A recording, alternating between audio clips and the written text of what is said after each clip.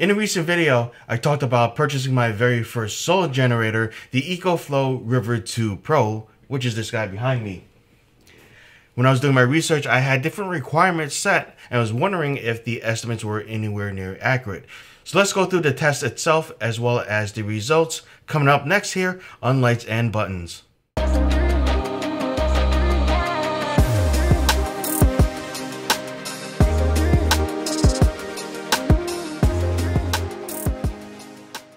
Depending on how you use your devices can greatly impact the results because, for example, if you're doing a lot of CPU intensive activities, your fan is spinning up on your laptop and a lot of heat is being generated, you're consuming a lot of power and you might need a lot more charging per day than I do. All right, let's jump into the results. Oh, and I forgot to say that the power station will be starting at 80% because that's the long-term percentage of battery that I'll be storing this unit at. So presuming that I didn't get a chance to charge the batteries up to 100 for the power station, we're gonna start at 80%.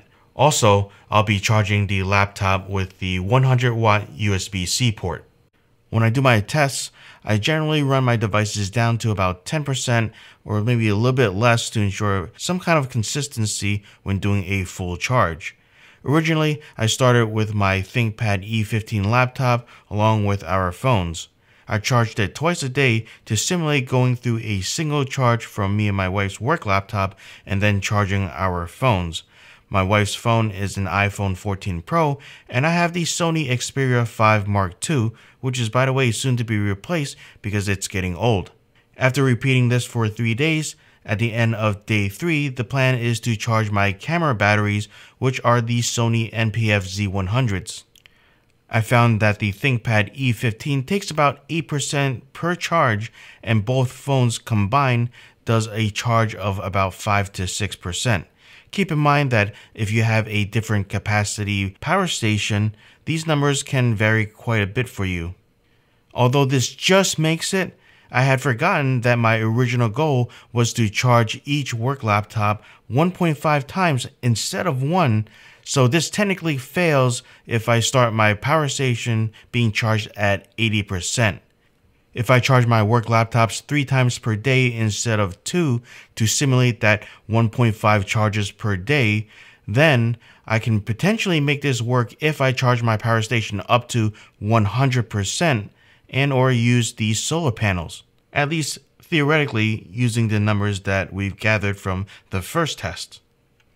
From the first test, we can see that the laptops and phones take up 30% of the power station's battery capacity each day, and then after day 3, I'm projected to have 10% of battery left to charge my camera batteries.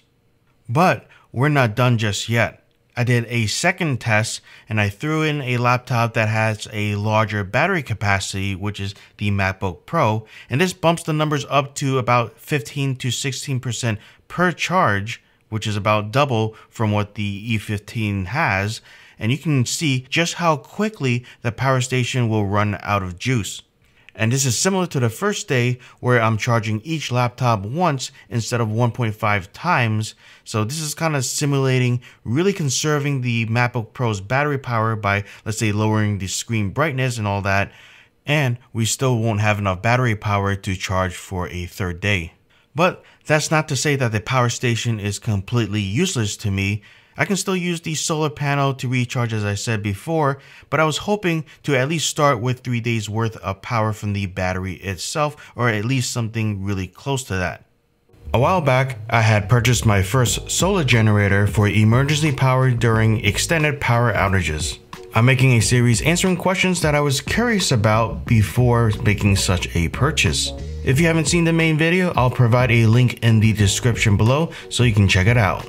This concludes today's video. If you have any questions, please let me know in the comments below and I'll try my best to answer those questions.